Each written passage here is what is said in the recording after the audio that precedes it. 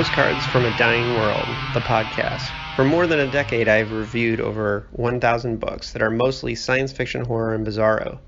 This feed will feature bonus audio I have produced over the years, as well as a monthly digest of reviews based on what I've read each month, plus the occasional bonus material about my own fiction. Thanks for listening. All right, joining me today on Postcards from a Dying World is one of my all-time favorite authors who has a very overloaded shelf behind me of just his titles.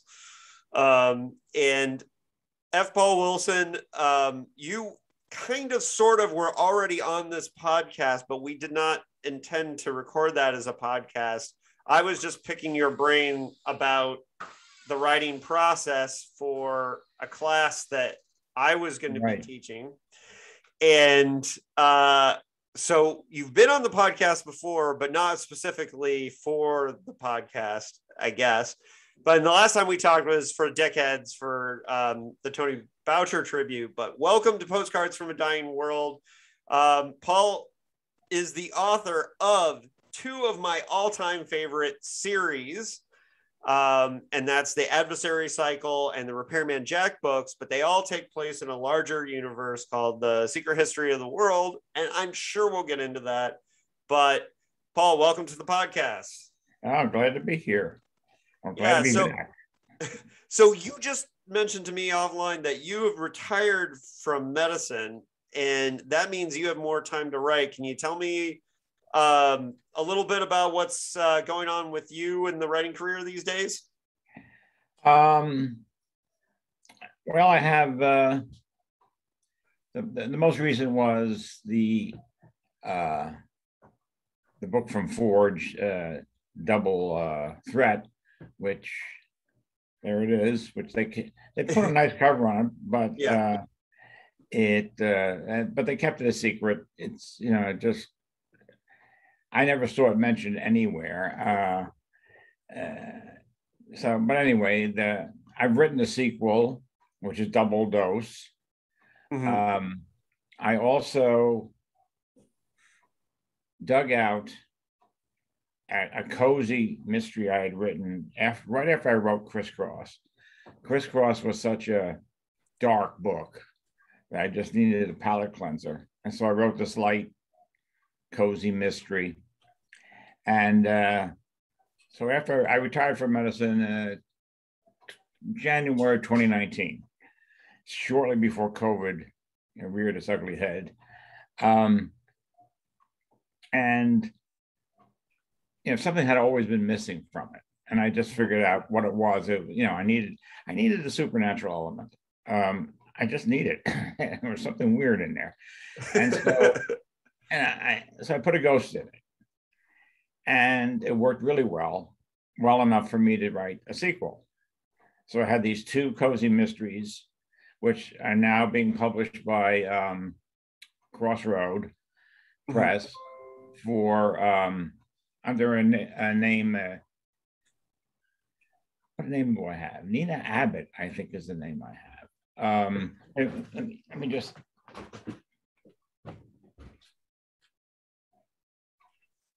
And I think for the listeners too, Nina Abbott, it is. Oh, so it's written under a pen name, huh? Yeah, well, it says F.Paul Wilson, writing as Nina Abbott. Always trying to get on that top shelf, Yeah, because being a W, you've always been at the back. Yes. If you have a bad back, you never see my books. And so the one after that, the sequel, which is this is RX Murder, RX Mayhem, will be coming out maybe 6 months later. I asked for a retro cover. They did a very nice job. Mm-hmm. Yeah, it looks great. And I think, wow, that's really cool. I'm going to have to track that down because I didn't know about that either. So here's the thing. I think some people don't realize, because you've been such a successful author and you've written so many books, that you were still a doctor and still practicing medicine. What did that look like for you in that balance before retiring? Well, I had cut back in the 90s when I was writing novels. Matt Costello and I were also scripting FTL Newsfeed for the Sci-Fi Channel. And we were running from coast to coast, scripting interactive CD-ROMs. Which was way ahead of the game, too. I was burning out. It was... so I just told my partners, I'm just going to cut down to 2 days a week. I'm going to do Mondays and Tuesdays, and I would rotate through the weekend calls like I had been, but I just couldn't. Something had to give, and I cut back on the medicine rather than cut back on the writing. Yeah, and we're all thankful for that.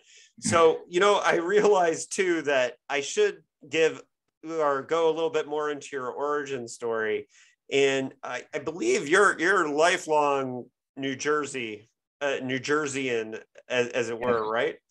And how did you get into genre fiction, and what were the authors that kind of first stoked your imagination?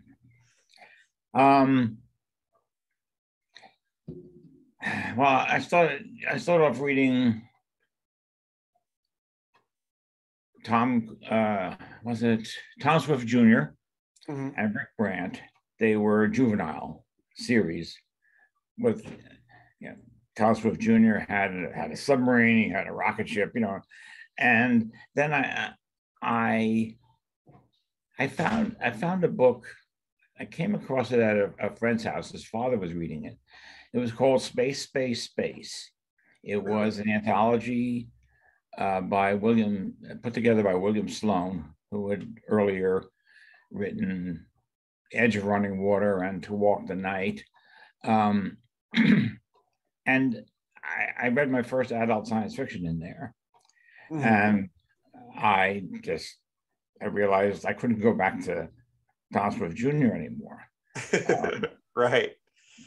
And so I actually had my father buy me a copy so I could, read the whole thing. And I had it until a few years ago. I don't know what happened to it, but I actually had notes recommended by F.Paul Wilson, certain stories. Dear Devil by Eric Frank Russell. It was the one that really blew me away. And it brought tears to my eyes. And I didn't realize that science fiction could do that.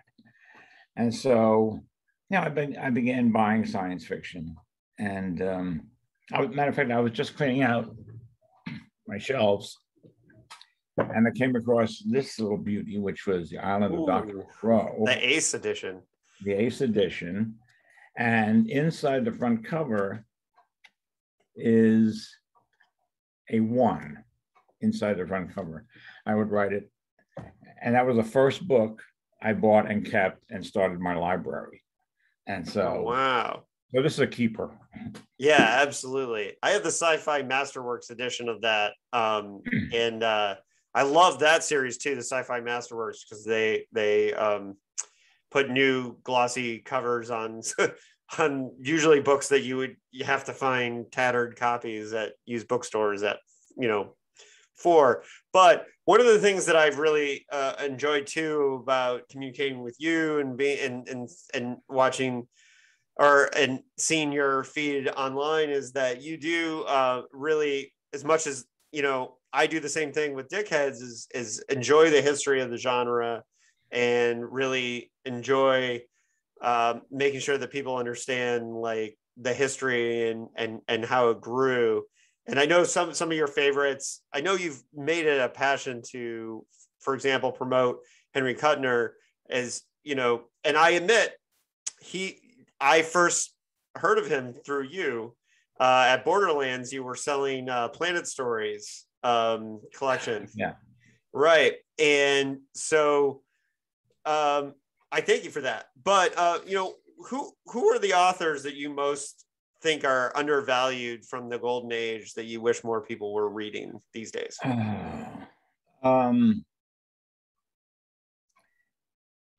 The golden age. I just read Kuttner, of course. Asimov was actually pretty good. And he's now coming back, and I think Foundation is bringing him back into vogue, but he was sort of falling off the radar quite a bit. I'm trying to think of the old pulp magazines that I collect and who was in there that, Manly Wade Wellman and E. Hoffman Price were I guess they sort of overlapped into the golden age. They're really pulp era. Mm-hmm. Frederick Pohl. Frederick Pohl straddles the whole thing. Yeah. He started out writing science fiction in the 30s. He actually, at age 19, he was editing astonishing stories. And he had like no budget to buy things. He was begging his science fiction writer friends, send me a story. Just pull it out of anywhere, but send me a story. And then he went on to write some really seminal stuff. Oh, C.M. Kornbluth is not read enough anymore. He and Pohl would collaborate, and there's some really essential science fiction of the 50s. Yeah, their novel, The Space Merchants, is probably the one that's most remembered. But yeah, John Wyndham. Was Nick Whelan? I think it was John Bain and Harris. I'm not sure. He's known for The Day of the Triffids, but he wrote a lot of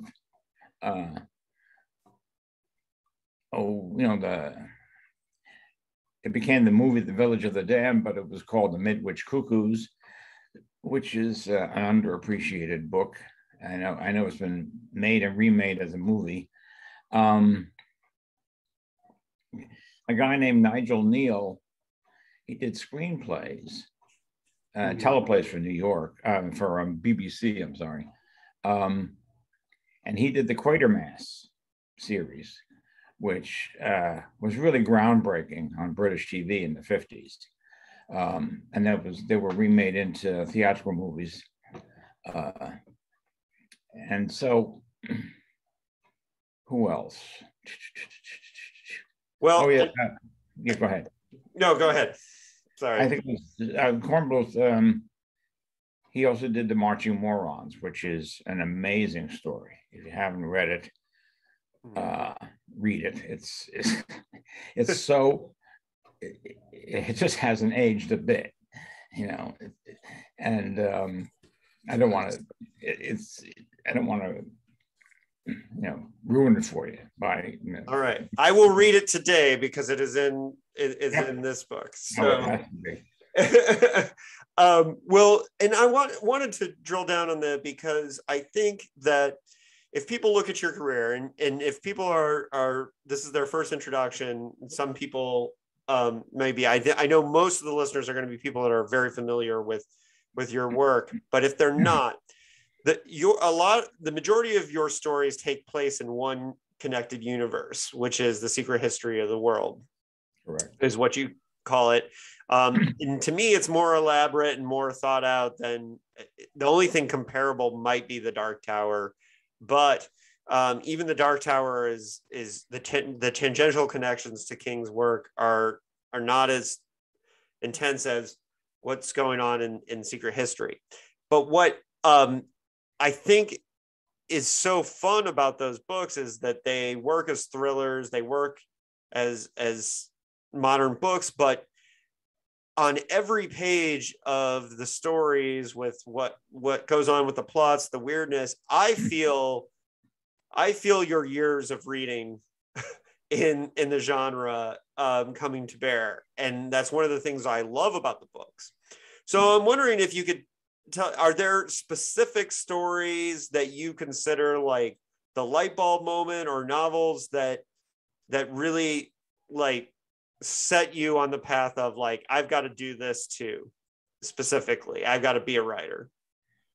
Well, that Dear Devil by Eric Frank Russell I mean, that made me want to read science fiction and maybe write it. The October Game by Ray Bradbury. Mm-hmm. I read that in Alfred Hitchcock anthology, 13 More Stories They Wouldn't Let Me Do on TV. And that was one of those that just blew me away. Now, literally sitting there, putting the story down and sort of staring and saying, what did he mean by what's going on? And then some damn fool turned on the lights. Oh, well, and then all of a sudden, my brain constructed everything that Bradbury had been hinting at through the story that was happening in the dark. And then some damn fool turned the lights on. And, you know, it's one of those last lines that you say, well, then what happened? I said, oh, God. And, oh, shit. And it's one of those moments, and that's where I said, I've got to do that to somebody. I've got to find a way to do that to somebody. And that was where, because it was in the dark, he was telling, not showing, which you're not supposed to do, but he was telling you obliquely, so you had to do all this inferring. The other one was The Distributor by Richard Matheson. I read that in the Shock anthology, and I thought his collection, Shock, and it just, to me, was just a masterpiece of understatement. And both of those stories showed me how less can be more. And how I call it the inference engine. If you can get your reader's inference engine running, then they're with you because they're helping you write the story, so to speak. I try to structure things so that, well, the example I usually use is, I don't want to tell you that this guy is a lousy cheapskate. I'll just have him, he's at the counter at the convenience store, and while the clerk's not looking, he grabs all the change from that little dish they put there. That's all. Nobody sees him, he sticks it in his pocket, but you've seen it. And so you're saying, this guy's a cheap bastard. And so now you're writing it with me because I haven't told you, you've made the decision. And so now you're helping me construct the character, and we're sort of doing it together. And it's very subtle. People, readers don't realize it's happening. And but that's why they turn the page, because now they're engaged. Now the inference engine is going. And it's a subtle thing, but I think it works. And so that's all with the showing, and there's no telling. Right. Well, and we'll get into how the inference engine works in Double Threat specifically, because obviously it's fresh in my mind. It's the last book I read. And I do want to get there. But what's really interesting about your career is that you started off with a couple books of pure science fiction, pure space opera, which really is important to this particular story in a bit.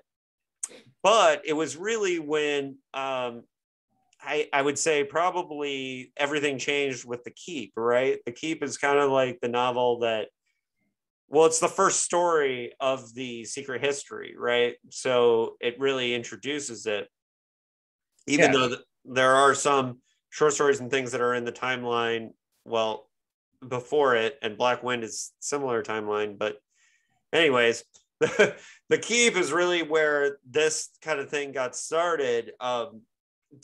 That starting off in space opera or in those kinds of things, did you feel like that was going to be your path all along, and or how did that transition happen?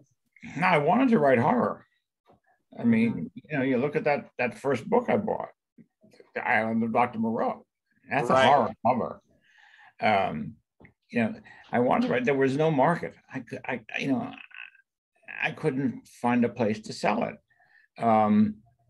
Even the cleaning machine, that one of my early science fiction stories, really, I looked at it as a horror story. Unreliable narrator, bringing people down so they'll disappear. Eliminating her fellow tenants because she was absolutely crazy. And finally, I sold it to Startling Mystery Stories to Doc Lowndes, who was editing it. But they did one original story per issue. And Greg Bear started there. Stephen King started there. We all sold our first story to Doc Lowndes. That's awesome. And so, and then finally, when King opened up the market, I said, now I can write horror. So I sat down, and all the horrible stuff that had been building up in me, for a book. And I had been reading a lot of Robert Ludlum too. So I was looking at all the horror novels out there, and they were all like Salem's Lot type of thing, small town settings for the horror. And I was thinking, all right, I'm going to go the other way. It was something I started doing back when I wrote Demon Song for Gerald Page. Just take the genre and turn it on its head.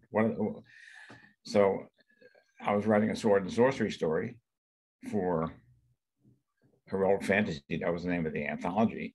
And I said, well, let me write a sword and sorcery story where the hero never draws a sword. And so when I went to write my horror novel, I was saying, well, I'm going to do what they're not doing. And then they're doing small screen. I'm going to go widescreen. I'm going to go international. And that was the Ludlum influence. Also the Ludlum influence of not being able to trust anybody. Everybody's lying. And so, but I wanted to make the vampire a red herring in this story that everybody thinks, the characters think, and then the reader thinks, because I said it in Transylvania, that they're dealing with a vampire. And my conceit as I was writing it is, he's pretending to be a vampire because he's something much worse. And that was, and the story still hadn't come together till I came up with those crosses. And I figured out how I could explain them, because, you had to have the crosses there if you're going to go with the vampire. But I didn't want them to be Christian crosses. I wanted to be something else. And so when I finally came up with what they are, bang, 3 a.m. in the morning, I figured that's what it is. And I scribbled it down on a piece of paper, and then the book just fell together after that. Right. Well, one of the things that Keep kind of also set you on a path with is, and I should say that The Keep is one of my all-time favorite horror novels, the one you're describing. And but what's really cool is that the misdirection that you're talking about, you think the novel's about one thing, and then it's something much different, is a motif that you've come back to. There's, for example, one of the Repairman Jack books looks like a haunted house novel, but it's actually more science fiction, and it has like a technological thing going on. And that trick of misdirection is one of the things that I think you're particularly really good at, is setting people up to think that a novel is one thing and pulling the rug out from under the reader at some point. It's a trick that I think you're the master of, personally. And The Keep was where you really started that. And so that was the part of the initial idea all along, was from the beginning. That wasn't something you happened upon while writing. No. I need to know I can end a book before I begin. And So I always know how to end it. I'm not always sure how I'm going to get there, but yeah, but part of it came from we were writing letters back then. There was no email. As Chelsea Quinn Yarborough and I were sending, talking about her book. I think it was Hotel Transylvania. That's where she introduced her vampire hero. And I was saying, you can't have a vampire as a hero. I mean, because they're parasites. They're not good guys. And you can't have them as a good guy. I said I just couldn't buy it as a good guy. And that got me thinking, that twist I told you about, what if someone is just pretending to be a good vampire? And not right, and there's something worse. Yes, and they're hiding that there's something much worse, and that I had that before I even started the novel. I mean, but other things came up, during the writing. Other things would pop into my head, and I'd make them part of the book. But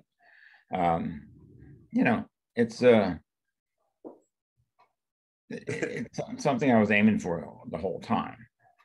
Right. Well, and so you've done the Repairman Jack series, you've done the Adversary Cycle. These are long. The Adversary Cycle, 6 books. Repairman Jack is at this point I've lost track because there's a couple different kind of series. The YA ones. There's probably 23, I think, maybe 24.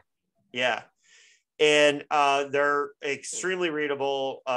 So if people have not read them, don't be daunted by the number, but also don't be daunted by the fact that you can kind of read double thread on your own. Yeah, that's standalone, really. Yeah, and so a lot of these books in these series, especially like the Adversary books, a couple of them certainly stand on their own. And I think if you read The Keep, you'll want to find out what's going on, which is interesting because you did not have all this planned when you wrote The Keep. It was an accident. Oh no. Yeah. The Keep was a standalone, The Tomb was a standalone, and The Touch was a standalone. No idea of connecting them until Berkeley wanted a sequel to The Keep. Mm-hmm. And they had passed on Black Wind. They didn't know how to market it. But then they did want a sequel to this. So I wrote, I plotted out, Reborn, and it was, it was going to come out to be a 1,000-page novel. And so I broke it into 3 books. And so it was Born, Reprisal, and Night World. And then, in writing that, I brought in characters. I brought in Repairman Jack. And, Glaken had to be in there because he was in The Keep. And I brought in the people from The Touch. So all of a sudden, it was a 6-book cycle instead of standalones and a long sequel. So. And unplanned. And then Repairman Jack took on a life of his own and became almost more important to your readers than the original story that kind of started the whole thing. So yeah, well, it took me 14 years to do the second Repairman Jack book because I didn't want to do a series character. I was sure it would take over. I had other books to write. The Touch was already written in my head, and Black Wind was taking form. I just didn't want to do a series character. That's why I left him dying at the end, or bleeding to death at the end. And but fine, it never went out of print. The Tomb never went out of print. People kept reading it, keep writing to me. So finally, after 14 years, I did number 2, and then that sold so well, they wanted number 3, so I did number 3. And then, and then I said, well, I might as well commit to this and get going and do it. And I was right. It took over my writing career. So. But they're so good. So Repairman Jack fans are happy that you did. And I will say too that, and I say this all the time, but I believe Harbingers is book 10, right? Yeah. There. Harbingers has one of the best twists ever. And Harbingers is my favorite, sandwiched in the middle of all the Repairman Jack books. And we can't really talk about it because you got to read the first 9 to really appreciate it. Exactly. Yeah. And the first 9 can sort of be read in different order. They don't necessarily flow one to another necessarily. But that you can't start with Harbingers, because then, Harbingers definitely builds off everything else, but Harbingers has a moment that was one of my favorite all-time, like holding a book and going, what just happened to me moments, pretty much ever, what just happened in front of my eyes in this page. So I have a real strong feeling about that. And, it's funny too, is because I read Ground Zero because I was interested in what you were doing with that story when I had read The Tomb, but I hadn't read everything else. And I read Ground Zero and I kind of sort of got it. But then when I went back and read the series, I reread it again and I felt like, yeah, I followed along okay, but it really wasn't the same experience without having read all the other books. So I highly recommend everybody check out Repairman Jack books. The YA prequels help and they're fun, but they're not quite as essential, I think, as some of the other ones. Yeah, I mean, they add background to the characters for sure. Yeah, and they're more fun if you've read the main sequence, because you see how he first meets so and so, and things like that. Yeah, so it's actually better to read them and kind of like after you've read most of them. But there is one novel in your past that is really important to this current novel, which is Healer. And I admit, I've read Healer, but I read it many moons ago. So, and I didn't know until I opened up and read the introduction that these books were kind of tangentially connected. If I had known, I probably would have gone out and reread Healer a couple months ago.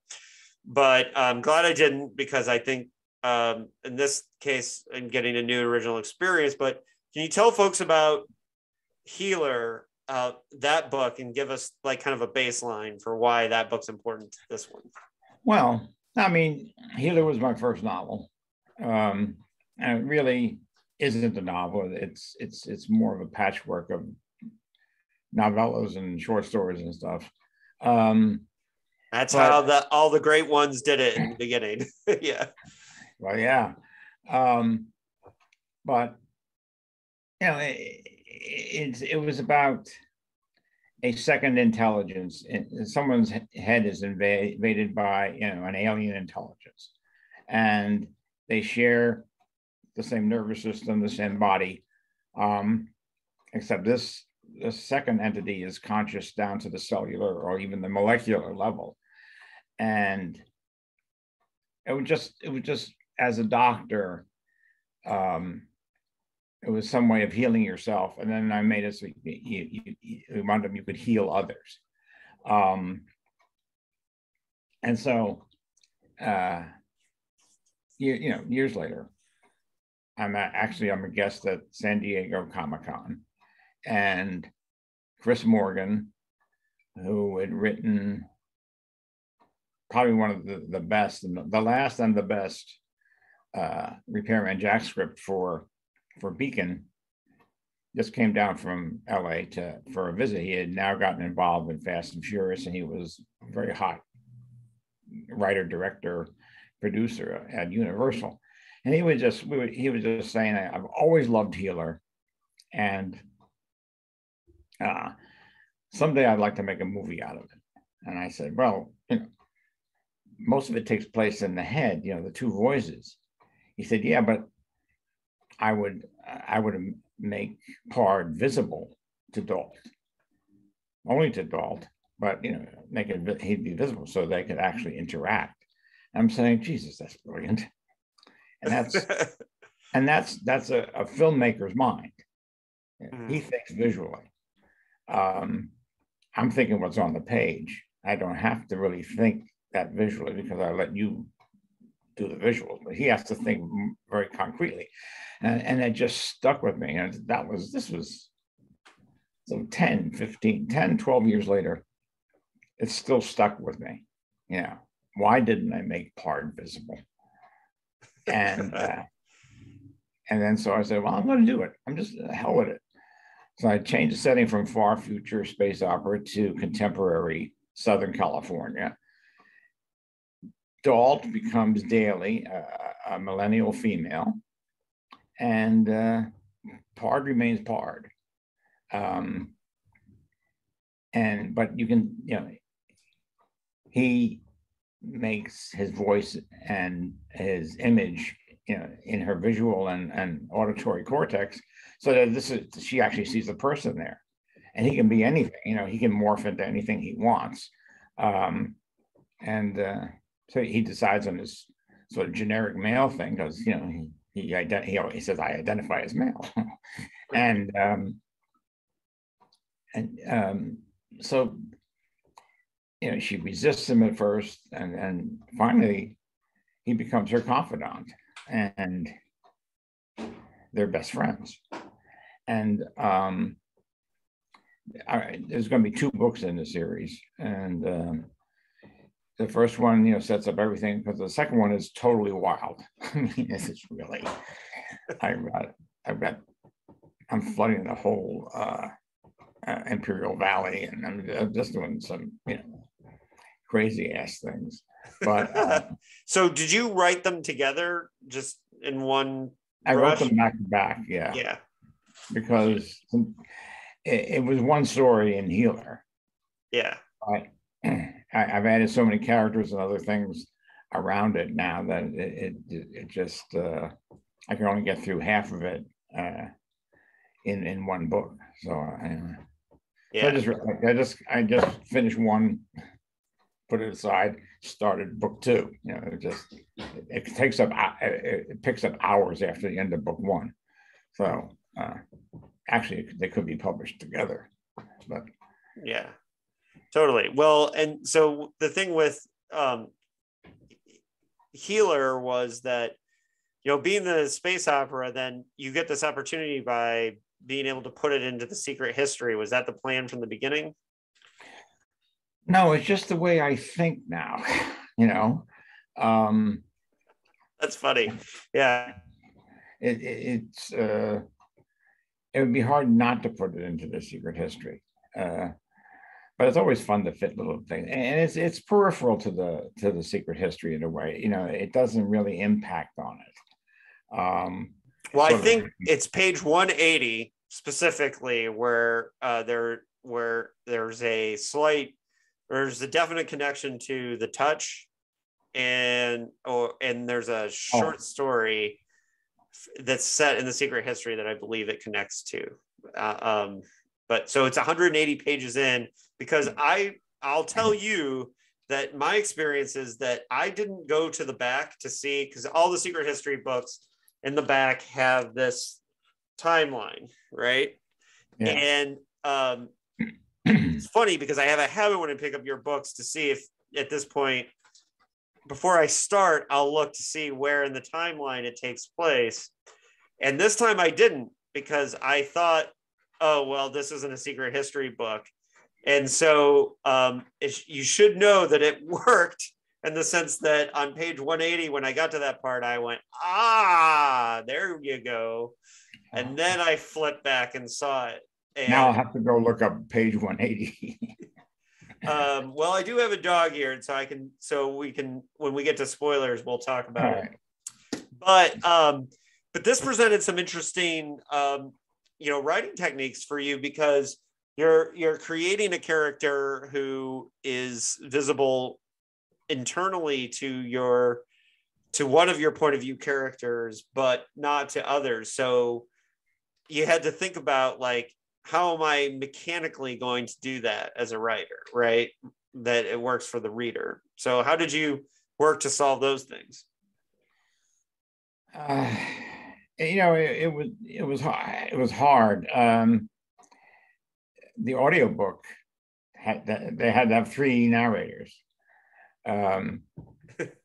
So because there's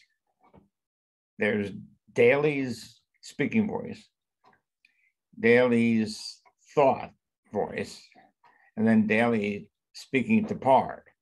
Mm-hmm. And so sometimes she'll speak out loud, and sometimes she'll speak in her head when there are other people around, because they share the same brain, so they can share the thoughts. But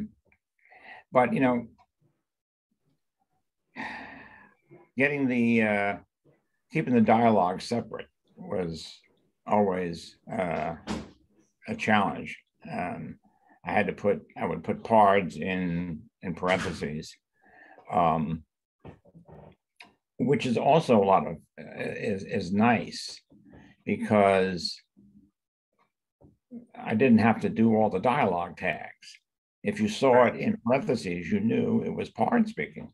And if Daly's the only one in the room, then you know it's Daly speaking. And I hate to do dialogue tags if I don't need them.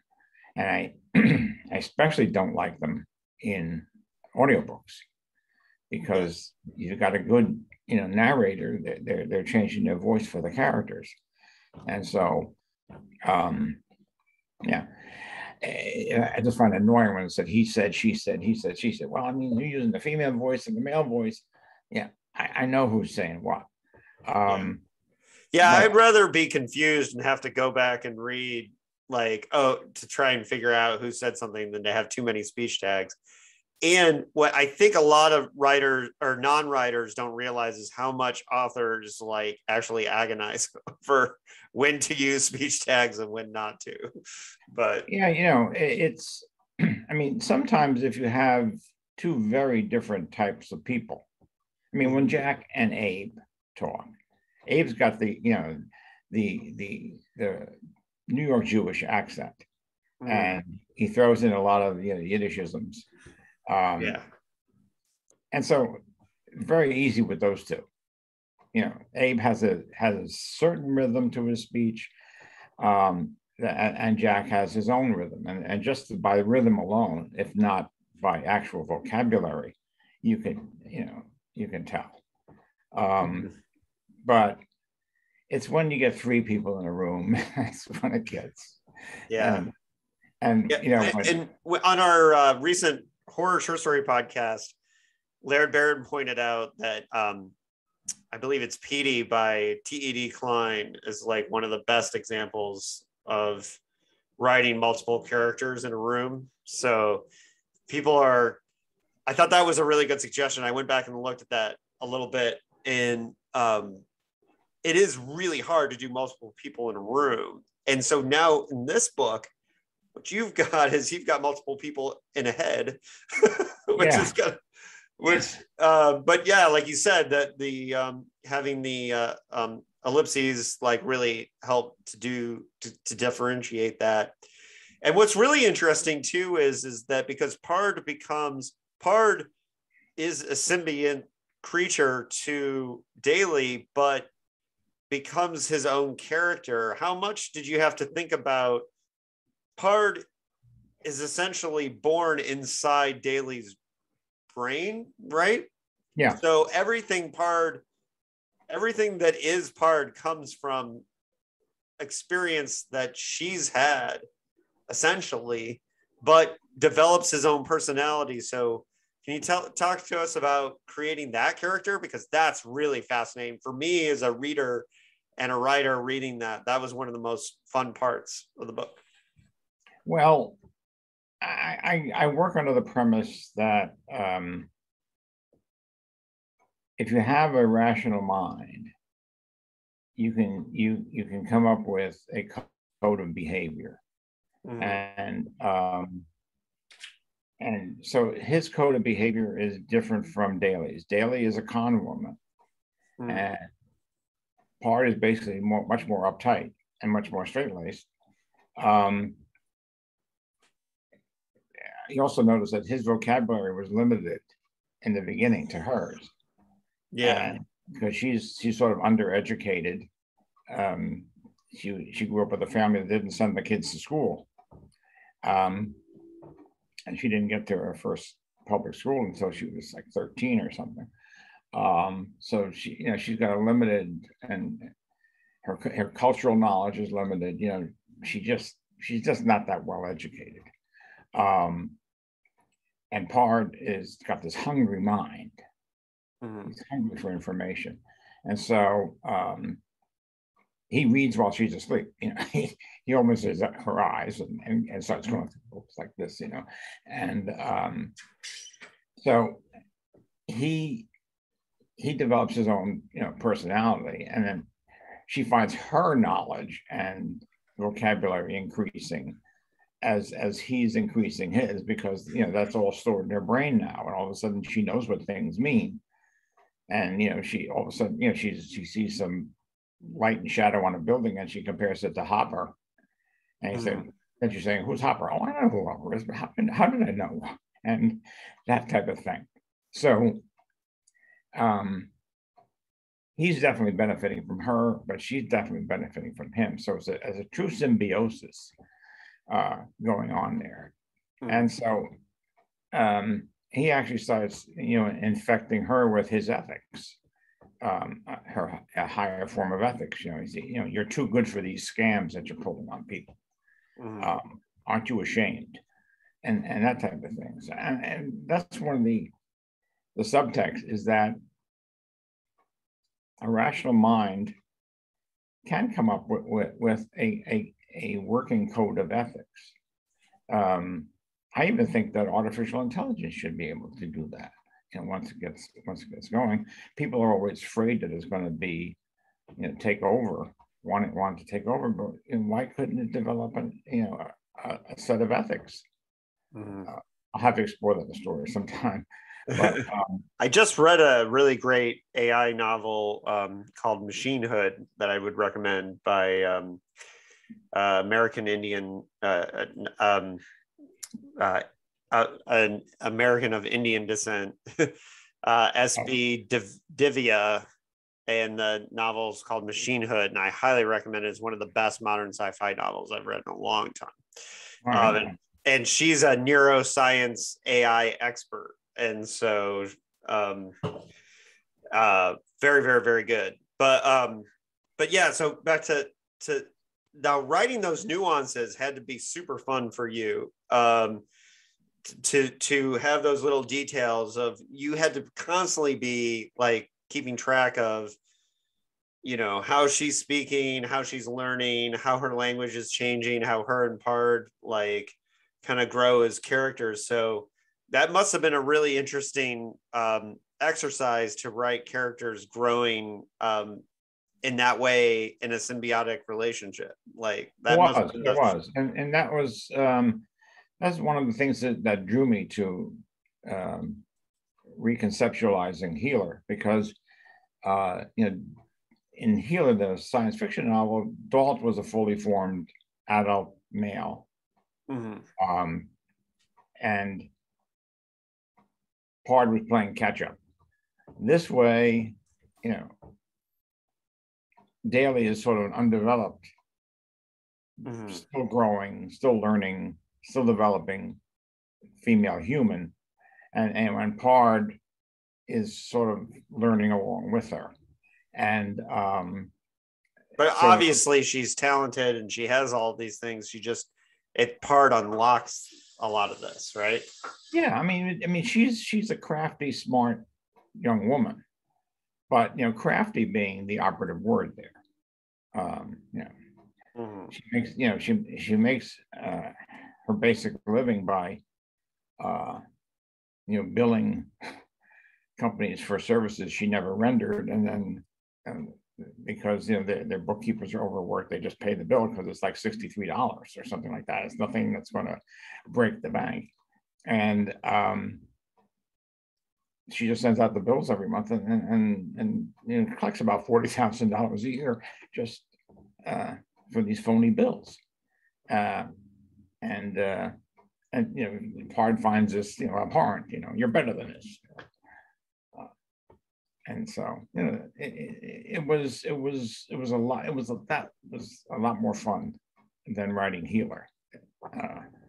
Writing this one, the characters were just, I just fell in love with the two of them.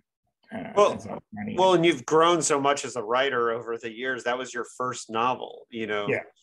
Oh, so, yeah. And it shows when you read it. It shows it's a first novel. Right. As I always say, back then we were learning to write in public. Yeah. Yep. And so, all right, before we get into spoilers and close out on spoilers, so I think that's the aspect, that symbiotic relationship and the way that the characters, it's a very character-driven story with this unique supernatural setup for what makes it a really good character-driven story. And I think that's what really, to me, makes it an interesting and fun read. What's our last, before spoilers, what's our last pitch for Double Threat? Because I think it also has, we should also note that Double Threat also has UFO cults, awesome Southern California, and not LA, I'm talking Southern and Southeastern Southern California, here in San Diego and Imperial Valley, interesting locales and the Salton Sea. yeah, the Salton Sea. And you mostly have written a lot of stories that take place in New York and the area around you. How did Southern California come into this story? Was it just the potential for the, I know we've had UFO cults here before as part of it. I acknowledge that. I took a winter vacation in Palm Springs years ago, and I'd heard about the Salton Sea, and I said to my wife, I said, this may bore the hell out of you, but I've got to go see this place. And so when we drove down there, and it was surreal, and the smell was just it was a very strong odor. I can't believe fish live in that water, but apparently there are tilapia in there. But the thing is, it all used to be 200 feet, underwater. It used to be the bottom of a sea that ran up from Baja area, and before the Colorado River laid down these mountains of silt on which what is it, Texacali or whatever it is, Mexicali is built. It was all one big body of water 4 million years ago. So you can still find seashells there. But you think you're crunching on sand when you go up to the Salton Sea, but it's all dead fish bones. They've had they had tremendous die-offs at times, and so and then there's the settlement in Slab City there. It's just I said, I got to put this in a story somehow, and it plays a much bigger part in book 2. The Salton Sea itself, but the whole area around it just, you got the mountains on both sides, and there's this haze because you're below sea level. What about a couple hundred feet below sea level when you're there? Just surreal place. It's kind of place I couldn't make up. Right. Yeah. No, it's interesting that there isn't more fiction that gets set there. Yeah, I think well, because it's isolated and a lot of people haven't seen it, and if more people saw it, probably would happen. All right, so before we get into spoilers, Double Threat is out from Forge, and it's available for wherever you get books. And also, I did not know about the audiobook. That's interesting. So is that that has three narrators? Mm-hmm. 3 narrators, and the ebook. So it's paper, vocal, and electronic. All right. Well, and then you're saying Double Dose will probably get next year sometime. So probably a year from now or so. Yeah. Yeah. All right. Yeah. So okay. You've been warned. Spoilers are coming. We're gonna assume that anyone listening beyond this point has already read the book, so we're not worried about spoiling things. So yes, it was page 180 where there's Pard says, very impressive. You don't have to ask about Wardenclyffe, because thanks to me, somewhere in your memory bank that's now defunct town far out in the North Shore of Long Island. That comes from a Secret History short story, correct? Not about Wardenclyffe. Yeah. But that's also a real place. I mean, it's right. Not. Yeah. Okay. And then but that at that point though, I think that also connects a little bit to the touch, or am I wrong about that? Like no. Okay. No, Tesla wasn't involved in the touch at all. Tesla was maybe it was Broadcast Energy in Legacies. Okay. Yes. Okay. I knew it was somewhere there. All right. So so once you get into this, so with the UFO cult and everything that's going on, there becomes like a mystery and a connection to this city. And I didn't want to talk about it before we got into spoilers, but Daly being out in this area gets involved with this this larger, grander conspiracy. And one of the ways that this is introduced to her is one of my favorite elements of the book, and one of my favorite scenes, which I thought was great, which is the character who slips the notes under the door, which was, I loved that, the idea that he didn't want to be seen or heard. I can't remember if he can't speak. He doesn't want to be seen. And so he slips these notes under the door, just one after another, and they talk back to him.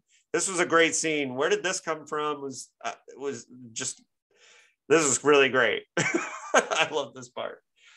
Well, I just, for some reason, I don't know where he came from. I wanted Reese to have a brother or a sibling or some, a foil he could bounce things off of that wasn't his father. And so I just said, well, I'll give him a brother, but I wanted to make the brother special in some way. And so he's got this skin condition that's just ugly as can be. He looks like the bark of a tree. And he just very self-conscious about it, doesn't want to be seen. And so he writes notes, and he can't speak. It has affected his voice. So he writes notes back and forth to his, they play chess and they communicate by notes. And he, for some reason, I forget the reason. He wanders around at night. He can't go out in the day. He doesn't want to be seen. So he wanders around in the dark at night, and he comes upon Daly, and in her, he hears her in her apartment. He goes to the apartment next door. He hears her in the apartment, and he thinks she's talking. She's got company, but then he doesn't hear the responses, and so he thinks she's on the phone. And then he just finds a little slit. He peeks through and sees that she's alone and she's talking to the air. And this this intrigues him, and then he wants to get in touch with her. And so he slips a note under the door. And then that's how they build a relationship, which becomes much more important in book 2. Yeah, I kind of had a feeling it was going that way. Now, what I like about it is, and I think we talked about this in what is now episode 4 of this podcast that wasn't meant to be, but I love parallels and reversals. To me, that's the heart of storytelling. And what I liked about the Note Man guy is that he becomes this, she has these voices in her head and he has no voice. So I like the reversal that and the parallel and reversal of this character and what that said about it. So it's not just that it's creepy that he's putting notes under the door and won't speak to them. That is something that's there, but I like that it has like a fundamental parallel to the situation that's going on with Daly, whether it was intentional or not. I don't know if you intended it that way or not, but maybe subconsciously I did, but not consciously. And so this cult they're very concerned about. So this character that Daly becomes involved with is a member of the cult. His father is a part of it, and they're very worried about her and what she means. How does this cult relate to, or does it relate to other parts of the secret history? Because that was something that I wondered about as going on. And you can tell me that I need to wait for book 2 to find out if that's the case. But well, there are, there are a number of cosmic entities out there that are intrusive. Two of them are really locked in a war over us, but there are others too that have been here and gone and that type of thing. It's I'm just sort of embellishing a little on the intrusive cosmic entities, as one of the characters in Panacea calls them. So okay. So what you're saying is that well, the secret history comes down to a battle between a couple cosmic entities, that doesn't mean that we're not seeing the influence of other cosmic entities. And if this big confrontation is happening, wouldn't that draw the attention of other cosmic entities that may have interest in what's going on? Yeah, I mean, because and we're learning more and more that the Fermi paradox is probably right on. If there are so many other inhabited worlds out there, where are they? And there is an equation that says that really sapiens and sentient and sapiens are rare in the galaxy, because of all the environmental hurdles and developmental hurdles and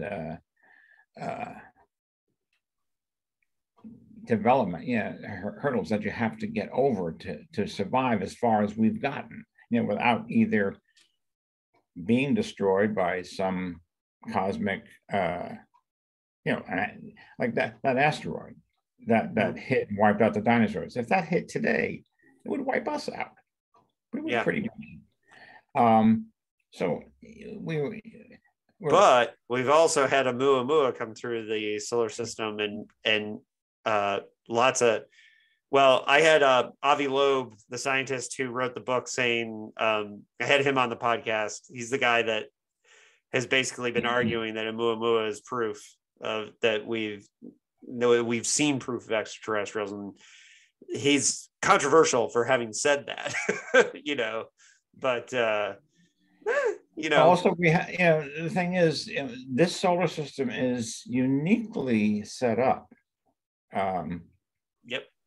Jupiter is like our guardian angel. It attracts a lot of these comets, and they never reach us.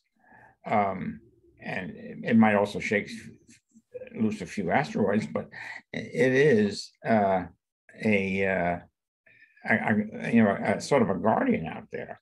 It is very true. It's very true, and a lot of people don't think about how much they should look up and thank Jupiter on a more regular. Right.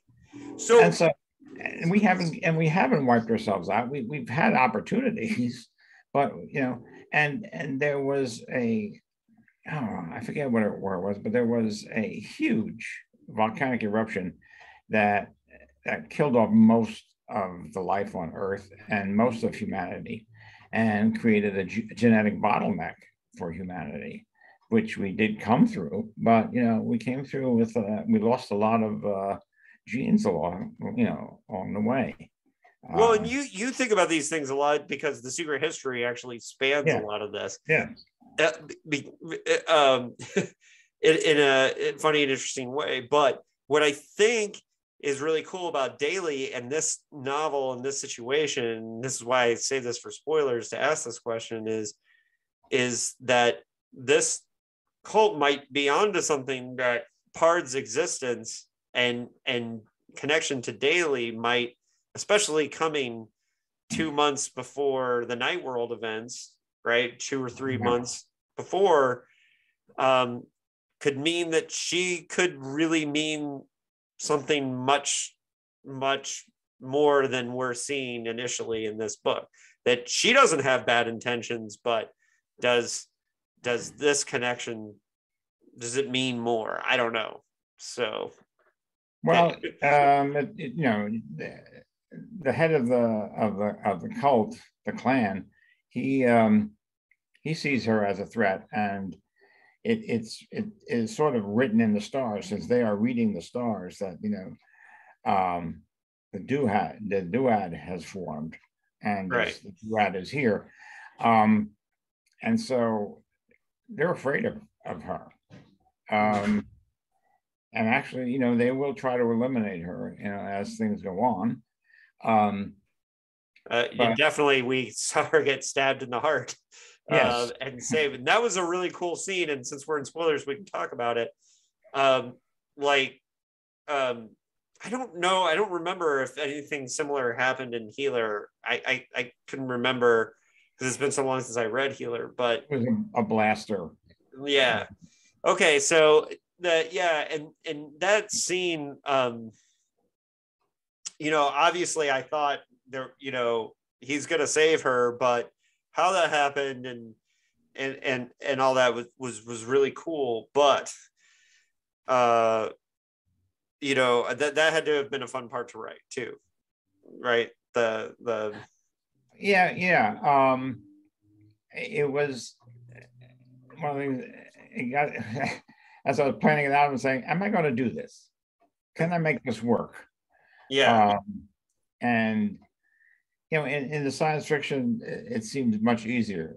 When this, it's much more up close and personal. And can I make this work?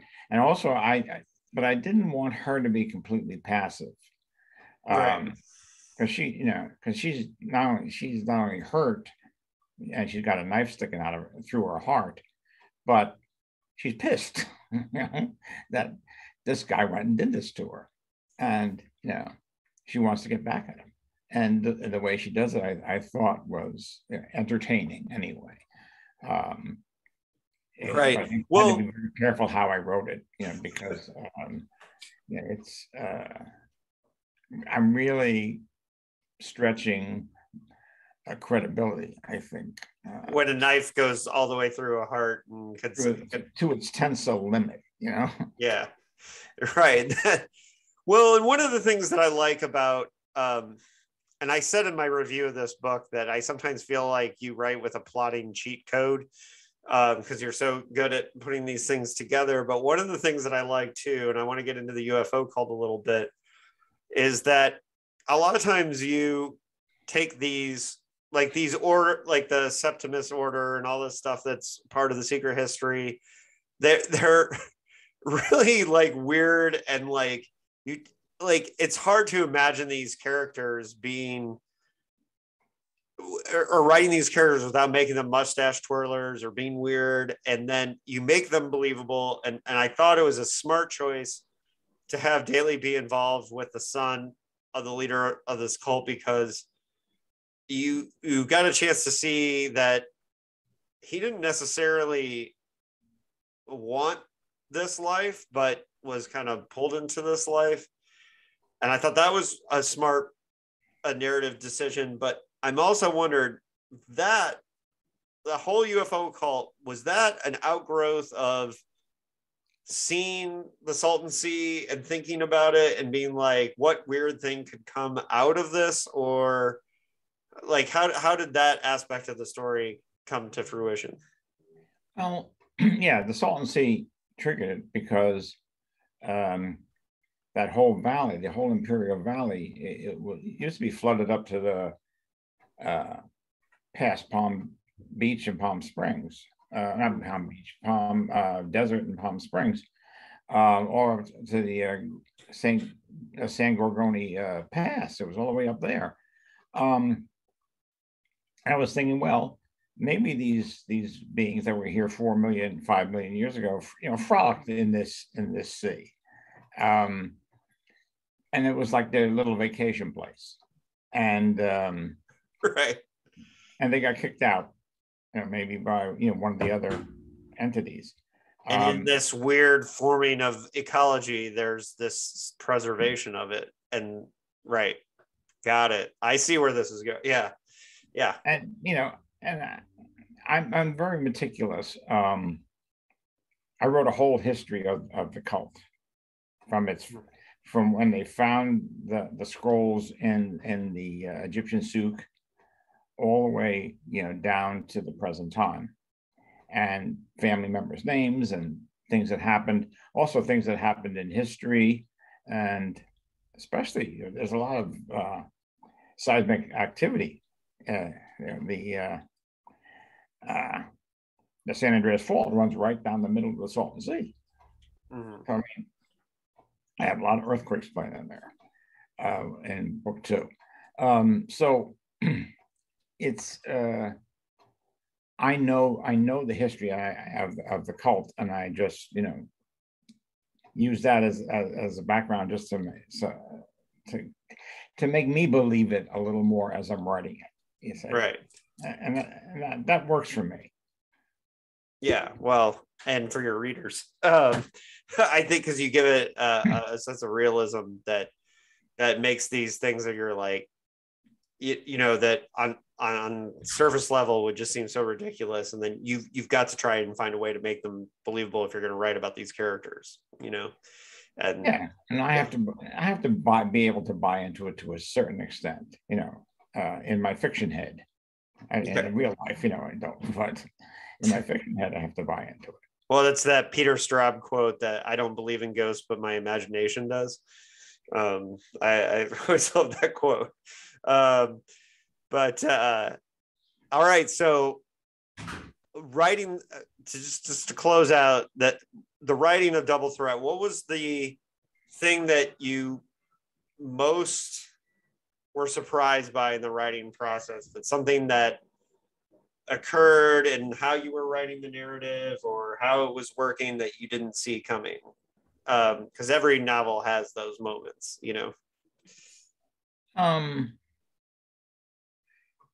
Probably in book 2 there were I introduced 2 new characters, and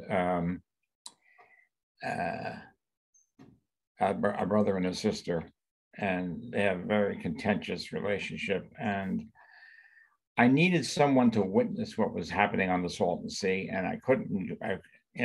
Daly had to be somewhere else, and Pard had to be with her, of course. And the other point of view characters were otherwise engaged. And so there's a tremendous, there's actually an interdimensional gateway starts to open over the Salton Sea, which I drain, by the way, and refill from a huge crack in the San Andreas Fall there, and it refills from water from somewhere else with things in it that don't belong. You weren't kidding when book 2 gets more wild. Oh, yeah, that was another thing that sort of surprised me. That thing, I said, well, why don't I just drain the Salton Sea and then fill it up again from water from somewhere else? Because everything's going crazy now. And I said, yeah, why not? Well, it is 2 months before the end of the world, so Yes, right. Perfect time for these things to happen. Yeah, sure. All right, Paul, I really did love this book. It sounds like book 2 is going to be completely bananas, and I'm really looking forward to it. But I'm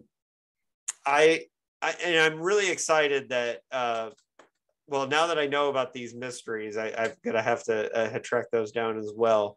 I'm excited by your retirement that you get more time to write, and looking forward to more deepening of the secret history. I should have had you on for Signals.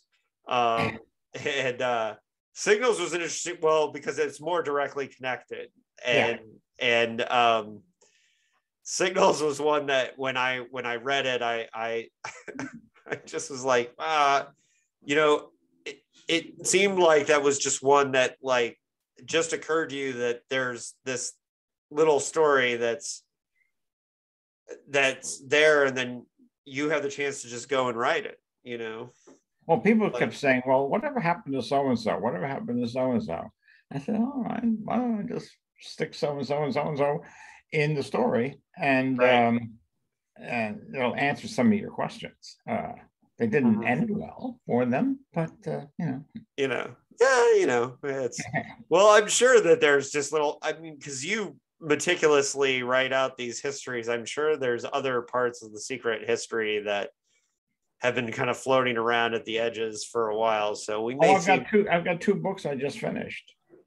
That are secret history directly related. Another 2 books called The Hidden, combination be called The Hidden, and my agent's got them out now. I wrote them both back to back, and then he's taken them both out because they sort of form one unit. I guess it's a duad, a duology. I don't know what they call 2 books, but directly secret history related then. Oh yes. Okay. Yeah. Well, hey, more secret history, the better. That's when people ask me what I want to do when Dickheads is over, when we've read all the books. One of the things I threatened to do is to do a secret history podcast. So, but at the same time, there's part of me that thinks that I need to wait, because you keep adding to it. So I just can't go there yet. So, that's the only concern that I have is that it's impossible to feel like you've completed that at any point, because you're still I'll probably keep adding to it, until dementia sets in. Oh well, the more secret history, the better. Speaking as a big fan. But anyways, so repairmanjack.com is where people can find the majority of everything. He is you did get kind of roped in by that character, but of all the characters, and I'm sorry that I can't believe Hollywood has not figured out that this is the prestige thriller, the TV series they need to do. I think tried quite a bit. They're still trying. Yeah. Well, we'll see. The Keep will be back.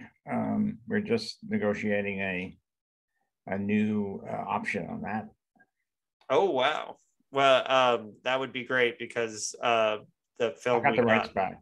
Yeah. yes, the film that we got Has the is same title.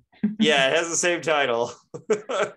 Well, it's funny because a couple of weeks ago, I was talking to somebody who's a huge fan of the movie, and I was like, have you read the book? And they were like, yeah, it's different. And I'm like, yeah, a little bit. And then I was like, I can't imagine being a fan of both. I just it blows my mind. But Well, you the know, one good thing about the movie for me is it got me a lot of new readers. that's true. That's true. That movie tie-in edition sold very well, even though the movie didn't. But the Yeah. tie-in edition sold very well, Right. Yeah. Well, it is, in my opinion, one of the greatest horror novels ever written, and it may not be my favorite F.Paul Wilson. That may be Harbinger's, but I think as just a standalone horror novel, it's one of the best. So, and on that note, I'm going to definitely want to have you back when we have Double Dose to talk about. That sounds great. Paul, thanks for joining Postcards from a Dying World. it was a pleasure. Thank you, and I hope your Jets are doing all right. I haven't looked, so yeah. All right. Well, good luck to them too.